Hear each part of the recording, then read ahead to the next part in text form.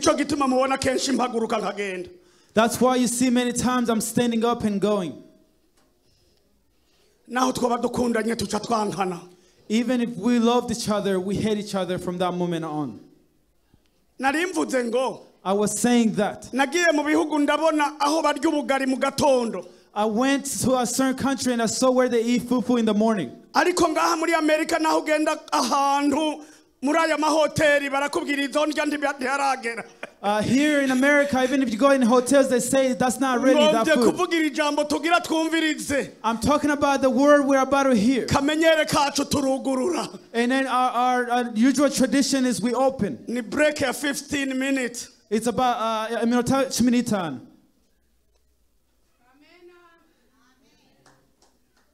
Kaze mukozi w'Imana. Welcome, servant of God.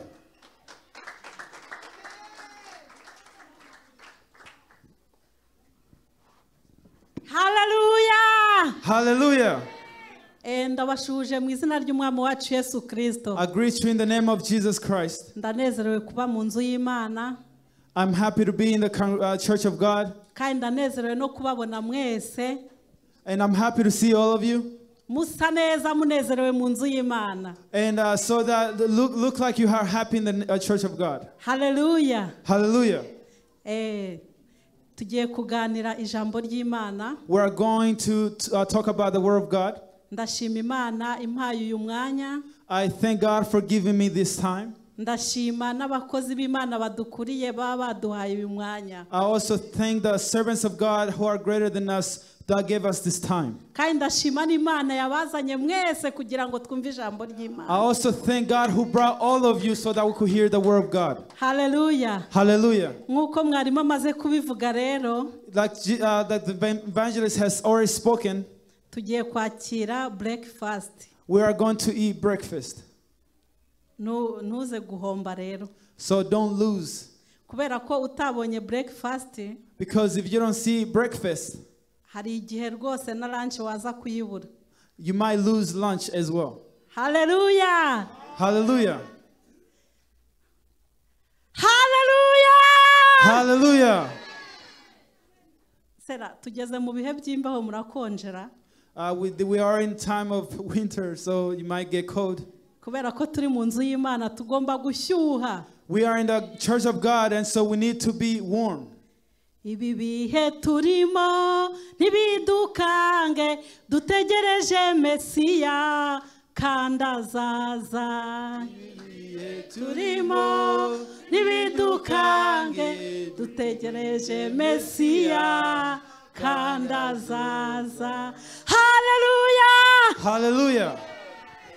Tugeze mu bihe bigoye kandi biruhije. We are in hard times that are tiring as well. Ariko ntibidukange. So don't let them scare you. Nubwo unaniwe. Even if it's hard for you. Nubwo urwaye. Even if you're sick. Nubwo imbeho yakwishe. Even if you're very cold. Nubwo ubushyuhe bwakwishe. Or if you're very hot. Nubwo ushonje. Or if you're hungry. Nubwo uhaze. Or if you're full. Ariko ibyo bihe ntibigukange. Don't let those days scare you. Dutegereje Yesu kandi azaza. Hallelujah. We are waiting for Christ and he will come. Umunsi yaje ibibazo byose bizarangira. Once he comes, all the problems will cease to exist. Ashobora kuza tukiri muri uyu mubiri. It's possible that he comes with this body. Ashobora kuza twarawuvuyemo. He might come once we have already been separated from this body. Ariko se witeguye ute? Hallelujah. But how are you ready? Tugiye kuganira rero ku ijambo ry'Imana rigufi. We are going to talk about the word of God, very short. Umutwe w'isomo ryacu. The title of this uravuga ngo ibihe ntibikakumaremo imbaraga z'umutima. So the title is don't let the days take the strength from your heart. Hallelujah. Hallelujah. Ibihe ntibikakumaremo imbaraga z'umutima. Don't let this time take the strength off of your heart. Tudatinze reka tubanze dusome ijambo ry'Imana. Without going any further, let us read the word of God. Turasoma mu gitabo cya Yobu. We're going to read the book of Job. Ibice 27. That is chapter 27, umurongo wa gatandatu. line 6. Turasubiramo Yobu ibice 27. We're going to read Job chapter 27, umurongo wa gatandatu wonyine. line 6 only.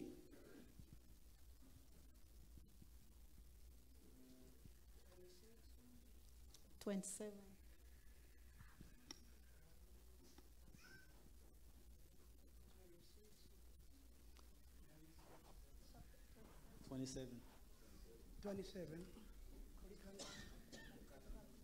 6.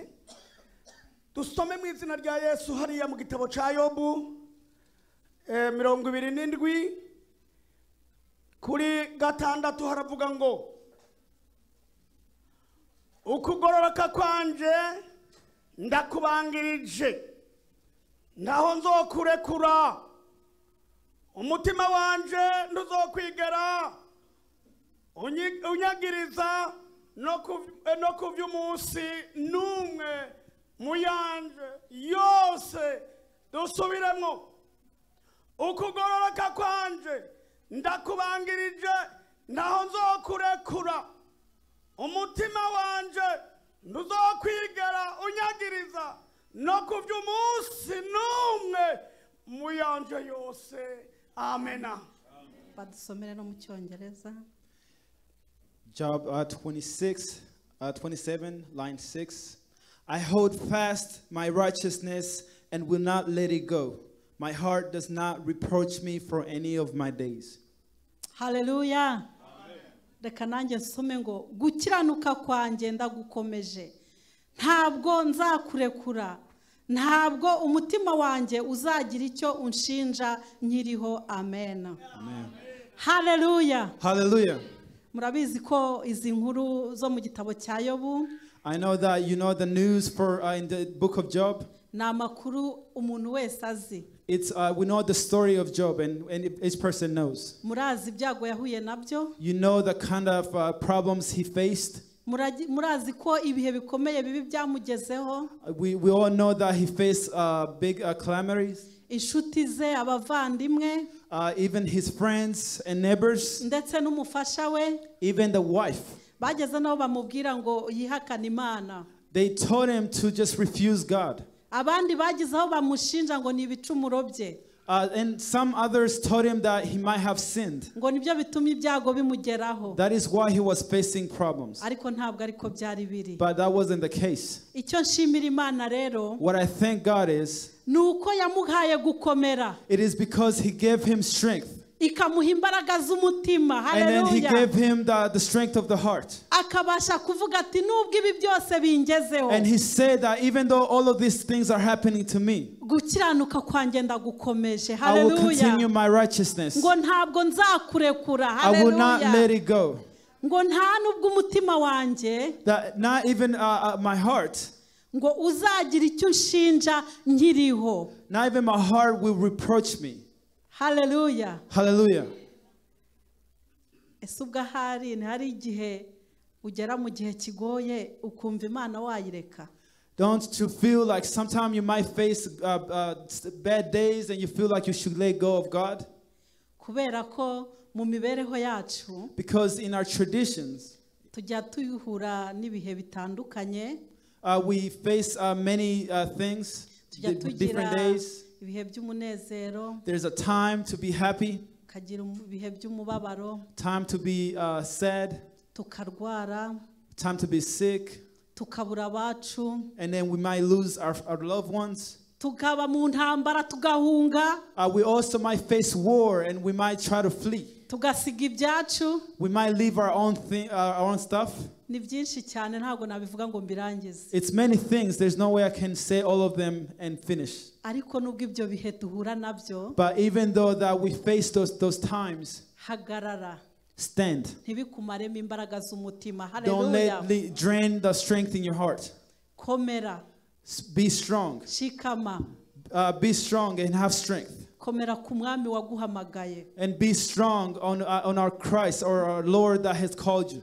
kuko niwe uzagushoboza kubinyuramo. Because he's the one who will help you through all of this. Kugira ngo rero ibyo bihe bitatumaramo imbaraga z'umutima, So that those times don't take strength from us, our hearts. hari icyo bidusaba. There's something that it requires from us.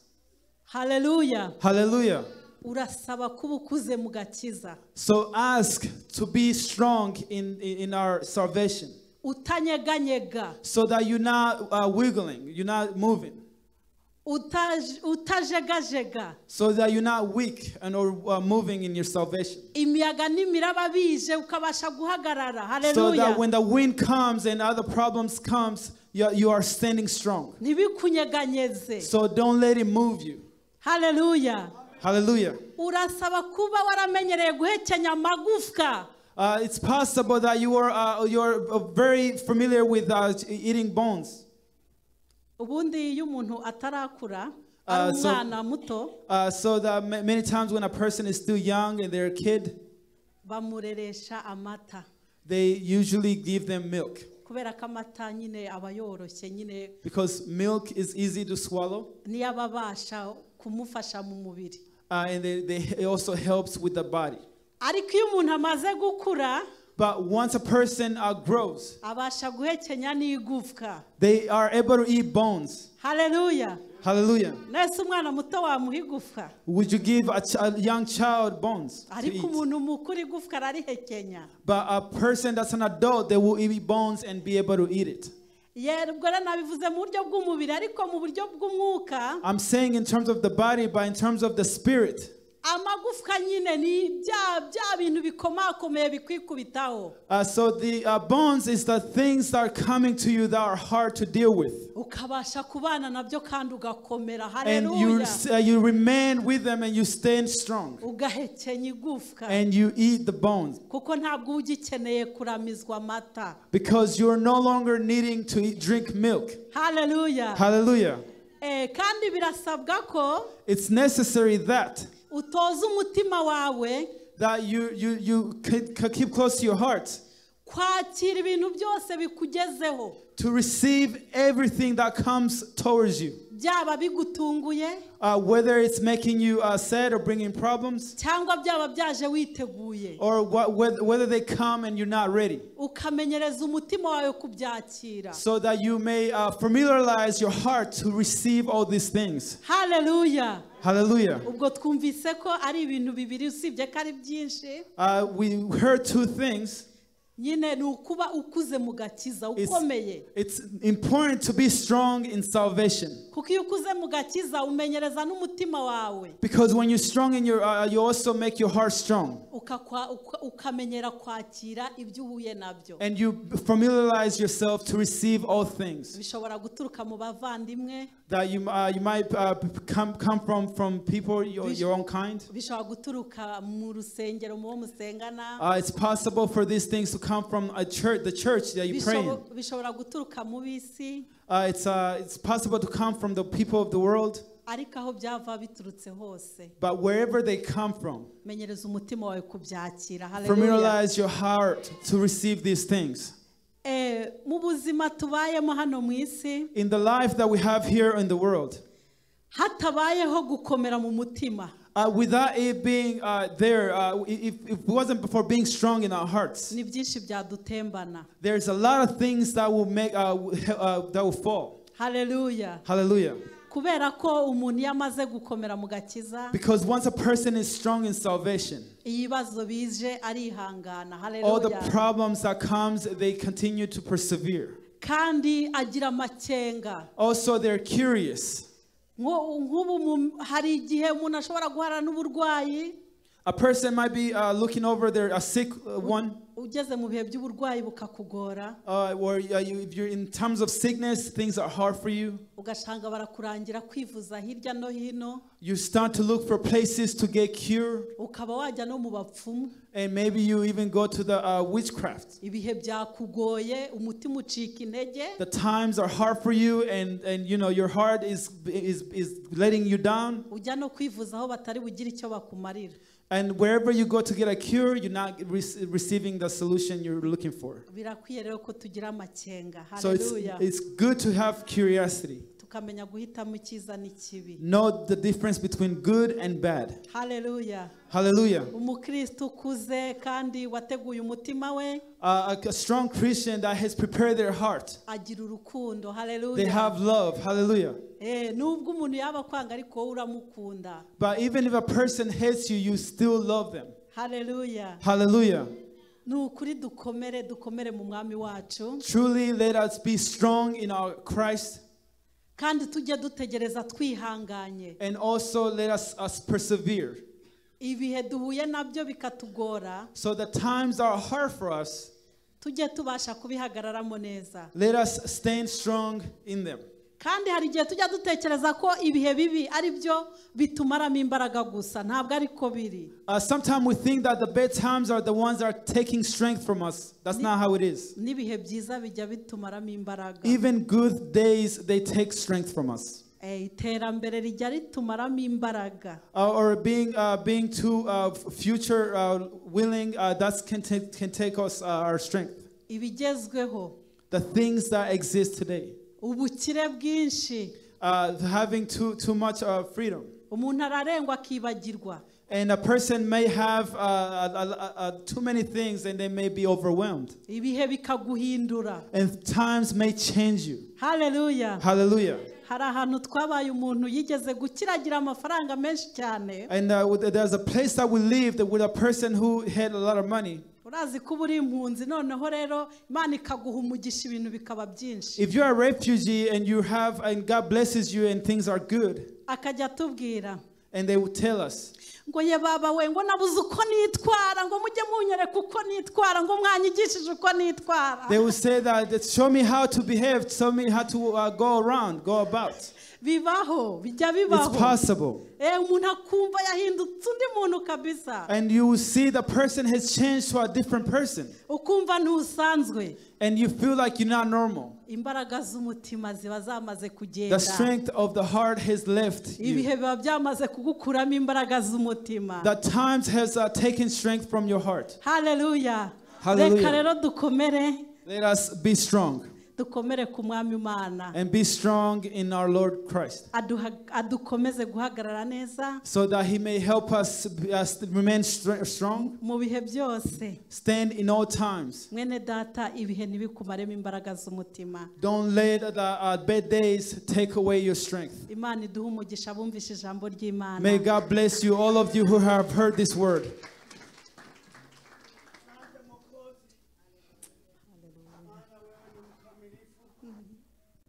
Siku zote wewe ni mtakatifu. Asante kwa neno lako. Asante kwa yale yote waombaji walioyaombea, kwa sababu wewe unajua yanayotustahili. Na ndiyo maana wewe ni Mungu usiyelala wala husinzii kamwe. Unatosha kwa kila mtu. Neno limekuja, ndio hilo tumelipokea.